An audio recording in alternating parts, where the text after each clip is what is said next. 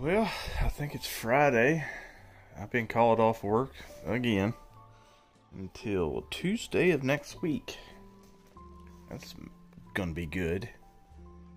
Nice invisible paycheck. So, it's 5:30 in the morning. Electricity goes out and it is 6 degrees outside. And man, am I thankful. I got a broken kerosene heater chooching in the back. And got plenty of candles, oil lamps. I got like 8 oil lamps. And I got my little wood burning stove. So today is the test to see how good this thing actually does. Kerosene heater can handle pretty much the whole trailer on its own, because it's good. It's a 1,000 square foot kerosene heater, and my trailer's 900 foot, but it takes a minute. So the back part of the trailer is going to get the heat first, because of where I got it sitting at the end of the hallway. It looks like it's sucker's on fire like crazy from the camera, but it's just set it high. It just looks normal on my end. And then I got this little wood burning stove. And I tell you what, when I had a small to medium fire in here, it didn't take no time for it to get this water in this pot hot. But I stoked it extra heavy. Well, extra heavy compared to what I normally do. And this is what we got now. Tell you what, and it is cranking out some heat. I'm very thankful I got this thing now. And it only cost me a bottle of whiskey, if I am correct. So if you see right here, I just doubled up a piece of screen that I had out of one of these old windows. And I just place it right here. And it just kind of stands on its own.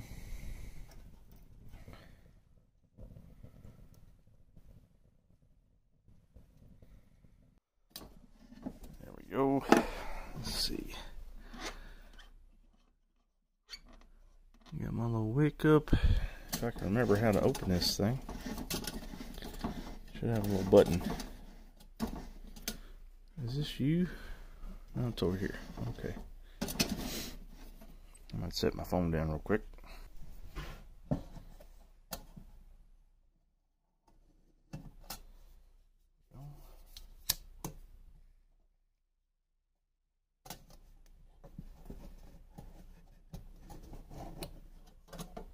Now, we have light like it's $17.99.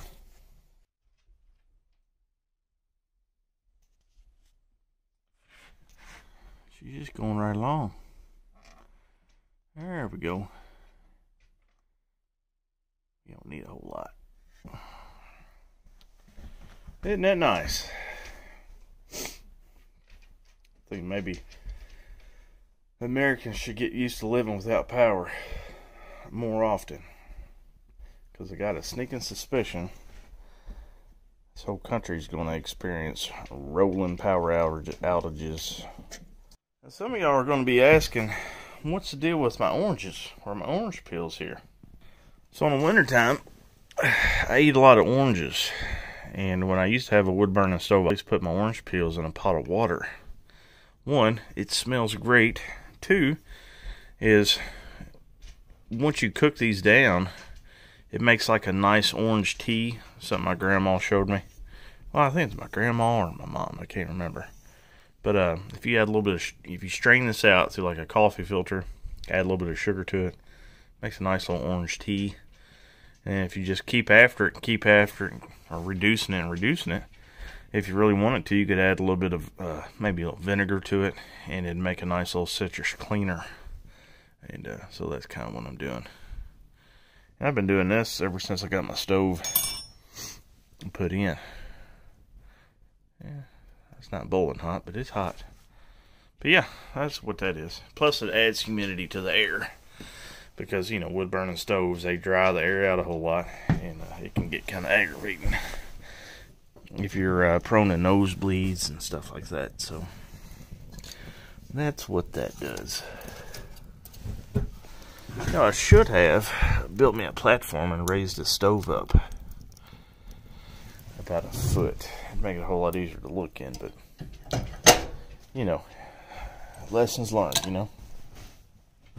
Somebody, I don't know who it was, made the comment that this wasn't a cook stove. Well, what is it then if it's got this? Okay, tell me that's not a cook stove.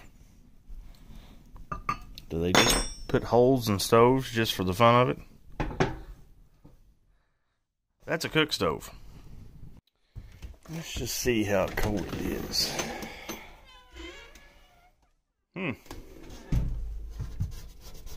Yep, that's pretty cold. Yeah, that's pretty cold. Well, when the power goes out in the wintertime due to it being extremely cold, you don't need a refrigerator. Got to keep the important things cold. Why, kitty?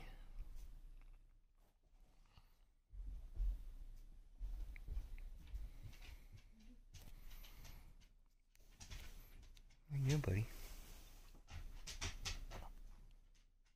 So you guys got a sneak peek last night of the new addition to the family.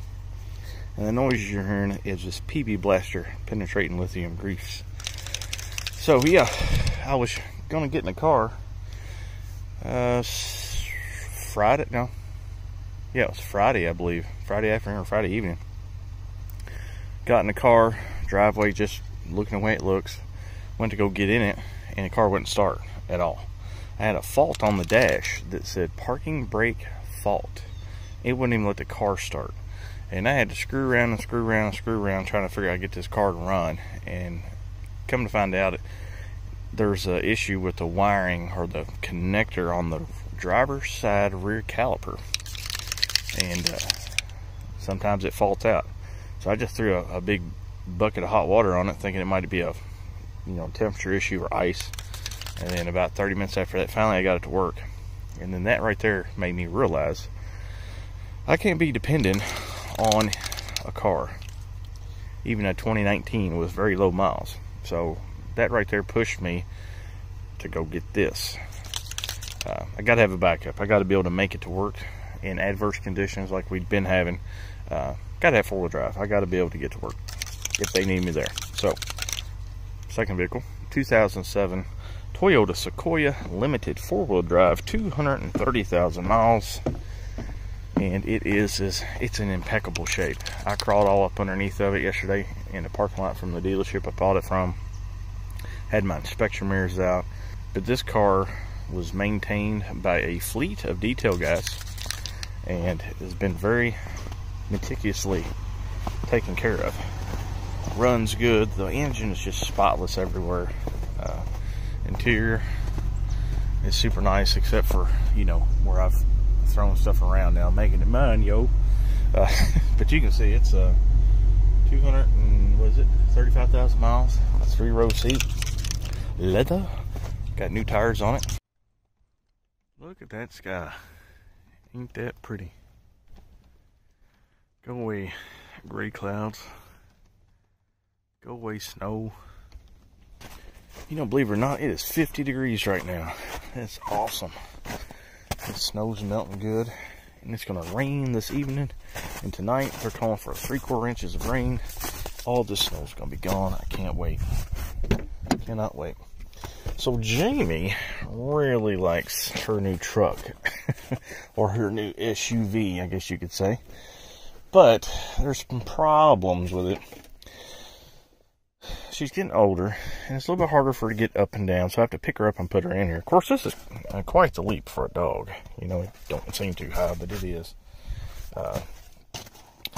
And anytime I need to get out, she always goes to the front seat, to come out the door I go out of. And you can see that console is all hard plastic, typical 2000s, and she really fumbles to get over that.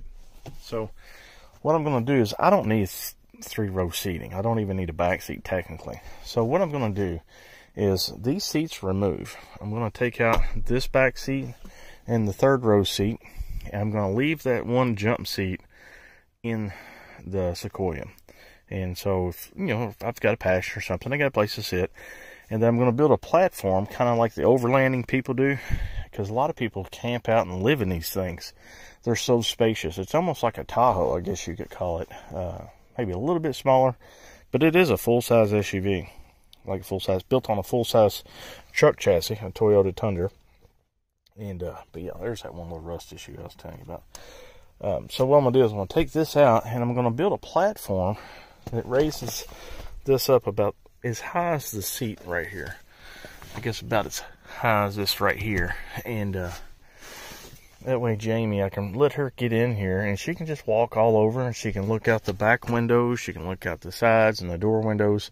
That's the main reason I want to get the back window to work. I've got it, you'll have to watch on the other channel me fixing that back window, but it won't come down. I've got it to come down now, but I just think it'd be really fun for Jamie. She's back here, I can roll the window down, and she can look out the back. Kind of like we did when we were kids, when our parents had old station wagons that had the rear-facing seats. So, but at the same time, if I make this platform tall enough, you know, when I open the door, I can put slide-out drawers in it, and I can have tools and all kinds of stuff in it. Because I plan on doing some camping this year. I really want to get out and start doing some more stuff, because I can't just stay here all the time and work on this stupid trailer. So, but that's what I'm thinking about doing. That way these seats can be gone. Jamie can wander around here. I can have all kinds of room for cargo, you know, drywall and stuff like that. And then that seat over there forward. And it would make this thing so much more utilitarian and useful, other than a people hauler, because I really don't know a lot of peoples to haul. So that's the plan, yo. You know, even though I got this big heavy thing pulling in the driveway in this snow, and it still slides sideways. I hate this damn hill. So I'm pretty much determined this coming spring I'm going to devote some attention to leveling this area out here. It's going to take a little work, but man, I hate not getting out of my driveway. And it's not much, it's just a little bit. I mean, I know it's a slushy and ice and stuff, but damn. So let's talk about underpinning. A lot of you all know this is the first mobile home that I've lived in, and ever since I bought this place, I've not had any underpinning. And I really didn't think I needed it, because in the previous winters, it's gotten cold, but I dealt with it. It wasn't a big deal. You know, I could keep the inside nice and warm and toasty. And this was the first time I've put any kind of like actual underpinning under the trailer. I know there's a couple times I used all that foam. I guess it worked okay, but I really think by doing the plastic here, it really made a noticeable difference in the conditions on the inside of the trailer as far as maintaining the heat. When the power went out, it was cold in the trailer. It was about 45 degrees, but it was totally comfortable by my standards, because, you know, I've got my insulated bib overalls and stuff like that, and the animals didn't seem to mind it at all.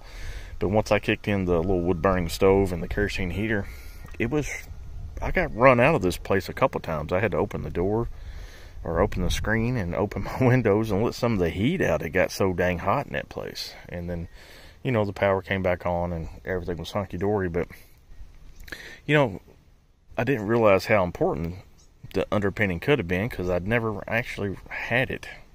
Didn't pay no attention to it. Now that I actually have it, you know, I think it might be something I want to get done here in the near future, because I was pretty impressed. So now I'm kind of spoiled, I think. Well, with that said, folks, I hope you all like this video. And I know this is more of a vlog type thing of what's going on, but I just can't be working on stuff all the time. I couldn't get any drywall, and I couldn't get out to go get any materials. So I'll be getting back after it here in the next week or so, when I get a chance to get to the store and get things that I need. So anyways, I'll see y'all later.